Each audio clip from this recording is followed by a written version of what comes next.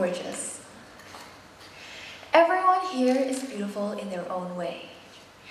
Now, when I talk about beauty, what do I exactly mean? Beauty is the qualities in a person that gives pleasure to the senses, mind, and spirit. This was the definition of beauty that Merriam-Webster defines it as. But to most people, we usually refer to beauty as physical beauty, or how we look. Now, beauty is a very interesting subject because while it differs from person to person, it is also considered as one of the most important factors in how a person judges you. That is because in more cases than one, it is how you look that makes the first impression. But while first impressions are important, they aren't everything. Good afternoon. My name is Preem, a junior from RIS, and today I'm going to be sharing a tip with you guys that might change your life. Beauty standards exist everywhere. No matter where you go, your looks are going to be judged and tested.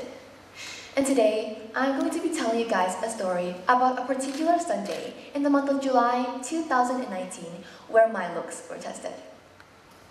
At that time, I looked quite different from now. I was a middle schooler, and I loved to play video games like Roblox and Minecraft. And because of that, I didn't quite enjoy physical activity.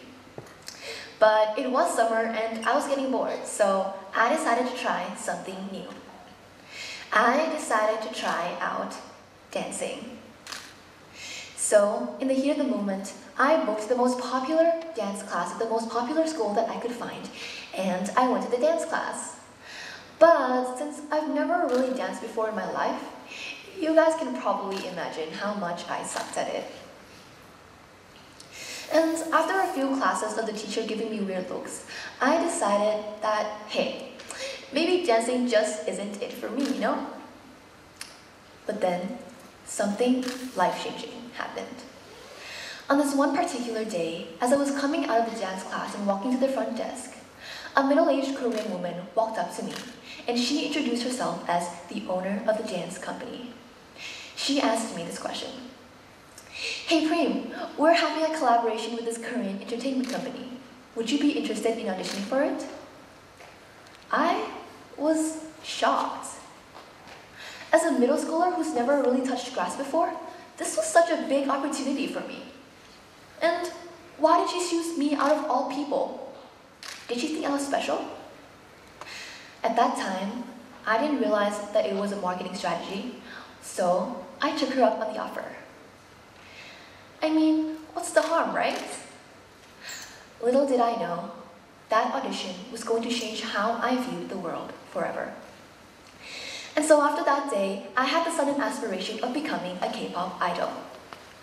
I trained, danced, and practiced every single day.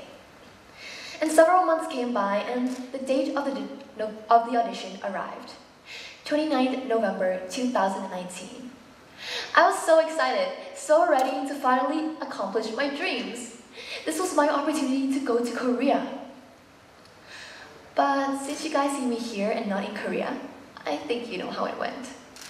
When the news hit that I didn't pass, I was devastated. Never in my 13 years of living had I experienced a rejection this strong. I felt like my dreams were short-lived, like this was the end of it. I was this close to succeeding, and now I have to go back to my normal life. I knew that I could probably go on more auditions, and maybe I'd pass one of them. But with my current height and body structure, I felt like this was impossible. My assumption at that time was that I was rejected because I didn't match with the Korean judges' beauty standards. I didn't have the V-shaped jawline, the hourglass figure, or the triple eyelids that they wanted. I didn't look like those K-pop idols.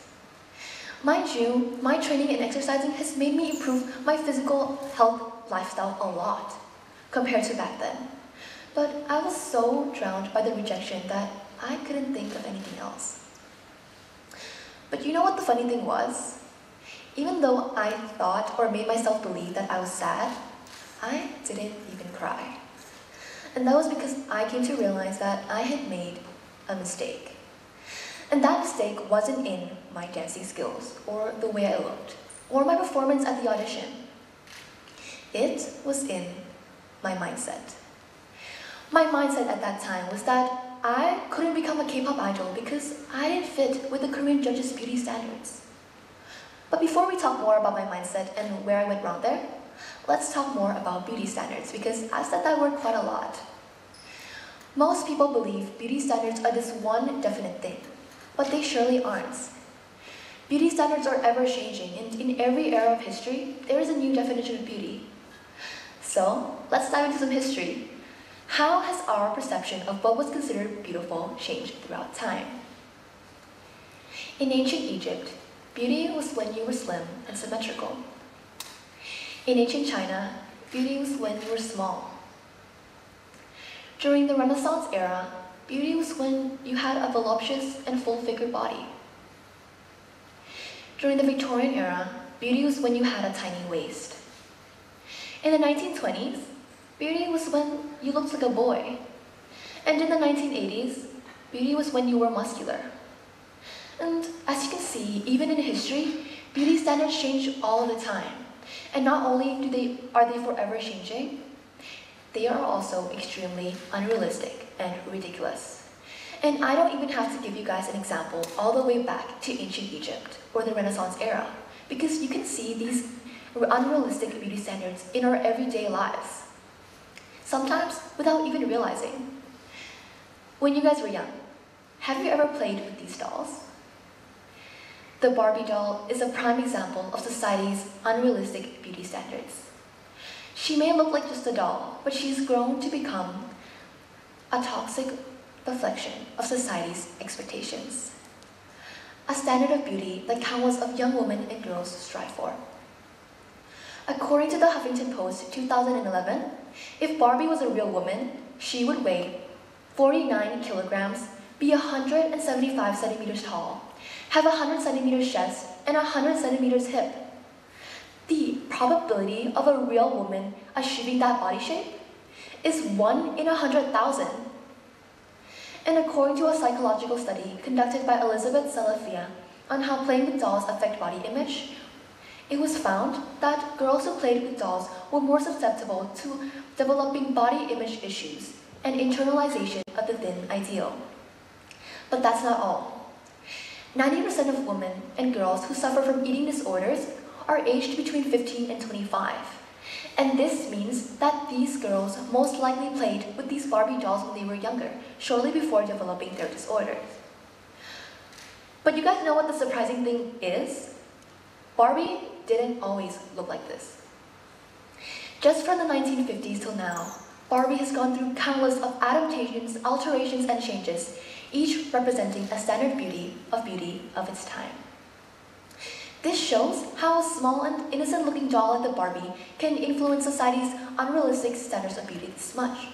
And it makes it impossible for a normal teenager like me, or any one of us here, to strive for these ridiculous and ever-changing standards of beauty. And that is where I made my mistake. I shouldn't have had the mindset that I had to always be striving for these standards of beauty, even with knowing that they are so ridiculous and that they are always changing. And this doesn't only apply to the beauty industry, but to everything else in general.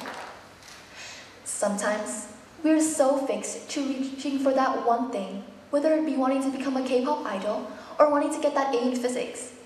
We become tunnel-visioned. We get blinded by the bigger picture. And even worse, when an obstacle arises, our entire course of action stops in its tracks because we believe that that goal is the only way that we will ever succeed. We become blinded to the opportunities outside of that. In reality, there are so many ways to reach a similar goal. So many pathways that we could have taken. Even though I was rejected by that K-pop audition, that did not mean that my path to become a K-pop idol was over. Actually, the most interesting thing happened following the rejection. It took some time of pondering and self-reflection before I came to realize something important.